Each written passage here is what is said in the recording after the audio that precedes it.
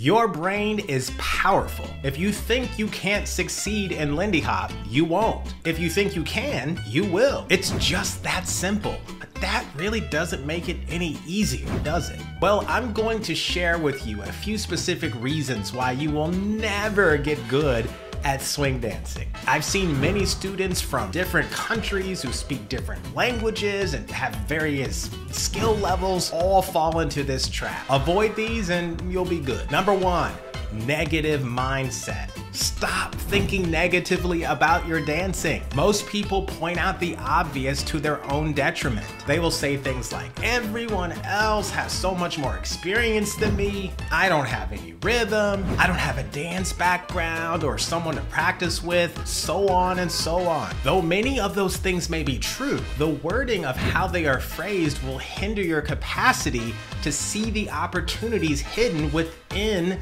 your limitations. You have to accept the reality that everyone is growing through a process. We are all in school, but in different grades. Everyone is either producing good fruit or weeds. But either way, you have a choice in this matter, and it starts with your mindset. So whatever you have to do, prioritize positivity. The second thing that will cripple your success in swing dancing is ignoring the process. See, the reality is everything that we see starts from something that we can't see.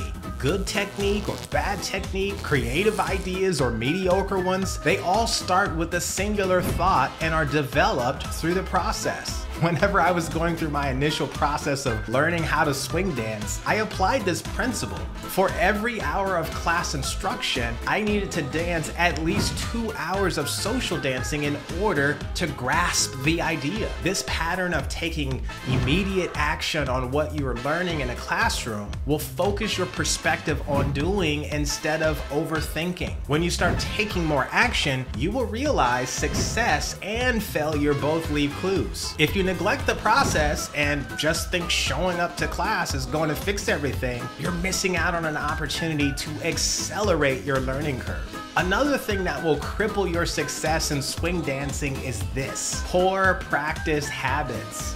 As a kid, I've always heard the statement, practice makes perfect. But I think there's a serious flaw here. You can practice the wrong thing for a long time and still be wrong. No matter how beautiful the facade of a building may be, eventually everything will crumble if the foundation is unstable. This is really amplified when learning ideas in a classroom and never applying them in order to test if they are universally applicable. One of your greatest challenges will be deciphering the difference between what is preference and what is fundamental. If you don't practice with this perspective, you will end up learning social dance ideas that work with a few select people instead of learning the fundamental elements allowing you to dance with the majority of people, regardless of what their style is.